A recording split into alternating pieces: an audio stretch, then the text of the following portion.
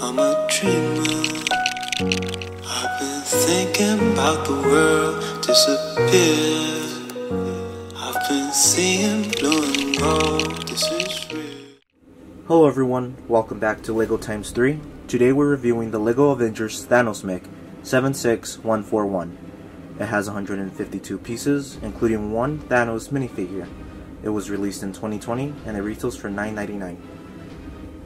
And the thing about this one is that it comes with a minifigure of Thanos, which before we've only got a big figure of Thanos.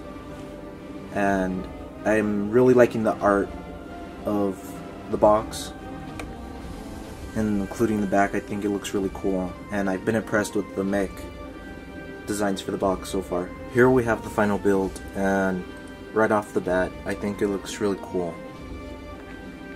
This is the front side.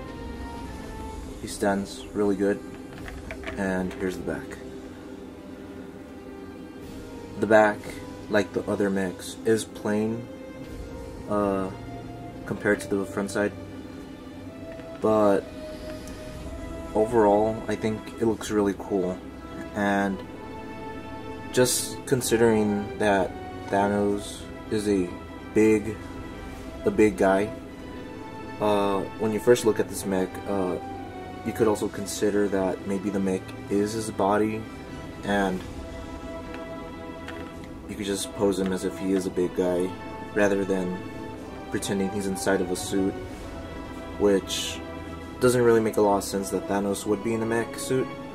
But you could pretend that this is an extension of him and it could be his body if you want to pretend that.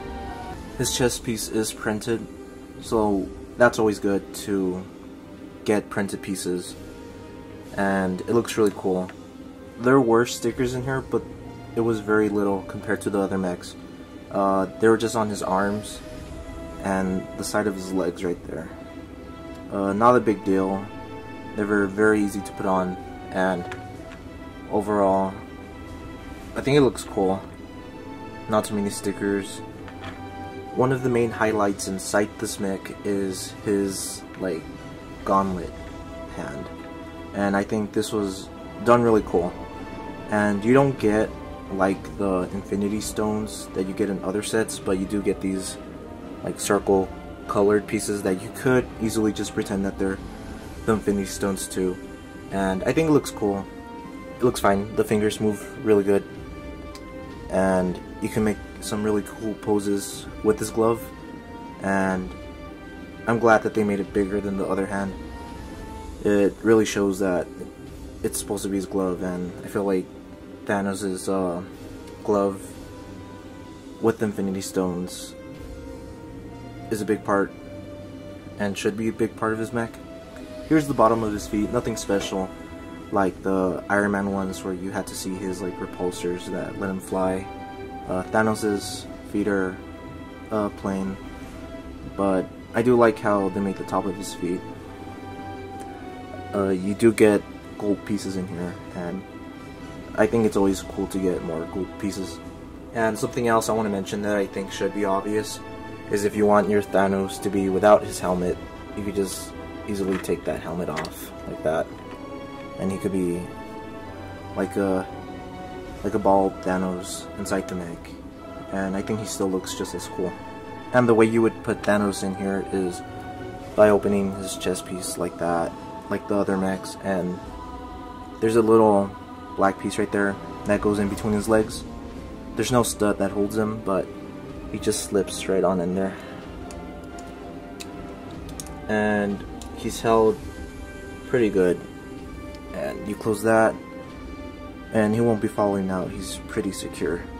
Here is the Thanos minifigure, and his front torso has a lot of detail, and so do his legs, and I think that looks really nice. I think it came out really cool.